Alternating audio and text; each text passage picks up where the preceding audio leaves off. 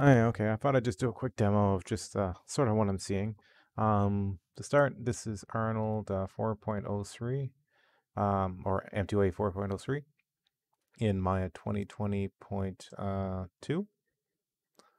And I've seen the same behavior in 2018.6 and earlier versions of Arnold. But yeah, so let's just start. So, um, well, before I get into this, I'll just pan around my viewport. You see, I'm getting, easily over 100 frames per second tumbling.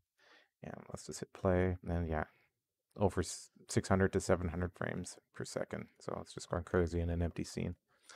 Um, what I'm going to start with is I'm going to create some stand-ins, just some duplicates, about 2,500. Um, and in this case, this is just actually just a stand-in node. There is no file path put into it. It is just an empty node, and there's 2,500 of them. So as you can see, with them all in view, just tumbling around the duplicates, it's around 16 frames per second, 16, 17 frames per second. And as you zoom in, it goes up to around 24.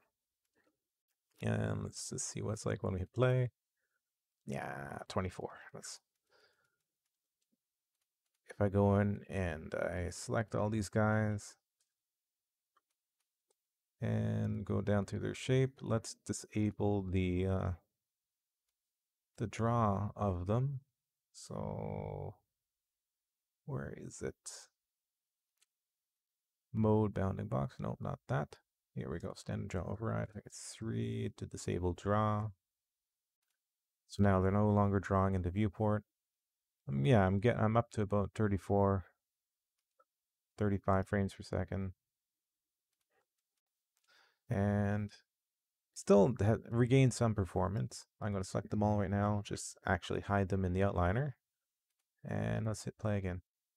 Now I'm up to 52. So even though that the drawing is disabled, there is some overhead there to them having existing in the scene. And yeah, if I were to delete these now, I'd go back up to, ridiculous frame rates. Yeah. So yeah, there's overhead there, and GPU instancing doesn't make a difference. I forgot to turn that on, but it wouldn't have made a difference from my test. So let's just make a clean scene and do the same thing again with instancing the stand-in. This will make a big difference if you enable shading. So let's just do that just for the fun of it. So if I switch this to shaded, they all pop on instantly. If these were duplicates, it'd be a bad time. You'd sit there and it'd just spin its wheels for a very long time. So with instancing, this is actually pretty good.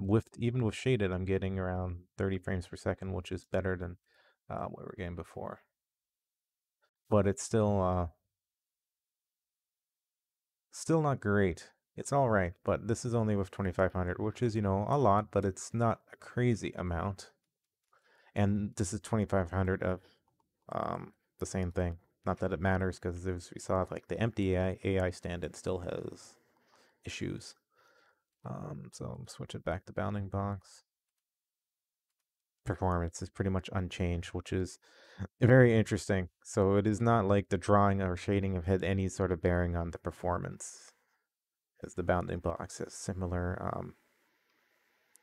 frame rates. And every time we start a new scene, I have to turn this back on. So I'll turn on the wait, did I do that? Oh, clicking way too fast. GPU instancing, yeah. So that's all we want. I'll turn off there we go. Yeah, GPU instancing has no bearing on the performance for AI stand-ins. So yeah, that's basically my experience with the stand-in. So as these go, if I delete a whole bunch of these, selection's taking its time.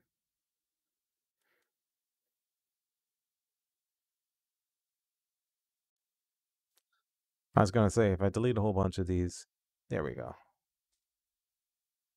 That's probably more than half deleted. Um, yeah, as you can see, the performance is now, it's like upticked. I'm getting 990 frames per second now. And as you remove more and more, the performance will go back an approach to what it's like with an empty scene. Up to 125 now. Yeah, 200, plus frames per second on playback. So it's interesting. So each stand-in incurs some sort of overhead. So it's clear to scene again, and let's actually try this same sort of experiment, but using the GPU cache node. This is the same, instead of an AS file, it's an alembic, obviously, of the same geometry. So again, these are duplicates, not instances. I turn on my GPU instancing. And yeah, this is pretty good actually. Getting up close, it's hovering around 80 frames per second. Playback, it's actually slower, but tumbling is quite fast. And as you zoom out and you see more and more and more, it slows down. But yeah, for fully shaded, this is not too bad.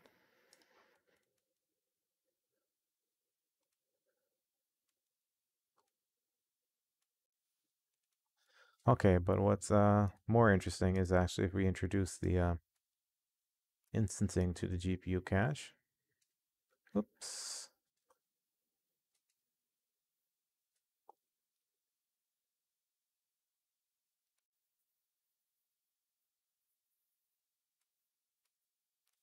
And turn on the GPU instancing. Yeah.